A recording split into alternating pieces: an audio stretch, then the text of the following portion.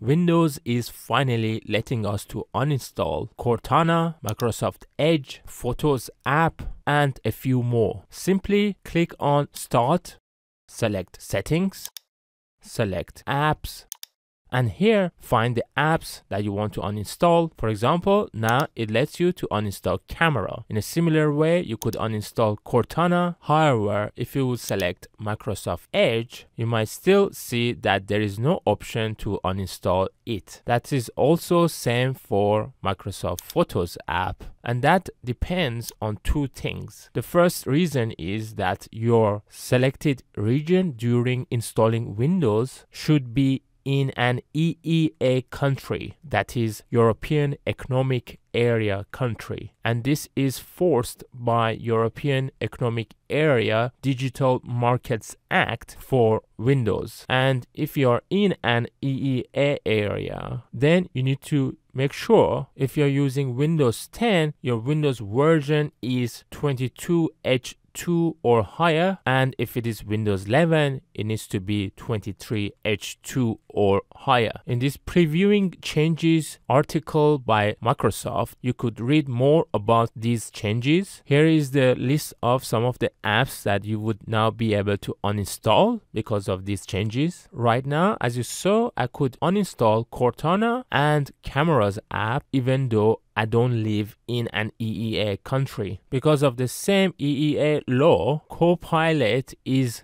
not available in an EEA country as of yet, but there are plans to include it in the future. So first, watch my video on how to find Windows version, and if it is 22H2 for Windows 10 or 23H2 for Windows 11, then go and try to see whether you could uninstall these apps, and please write in the comments which apps and your country. In this way, everyone would have a better picture of the scope of the changes.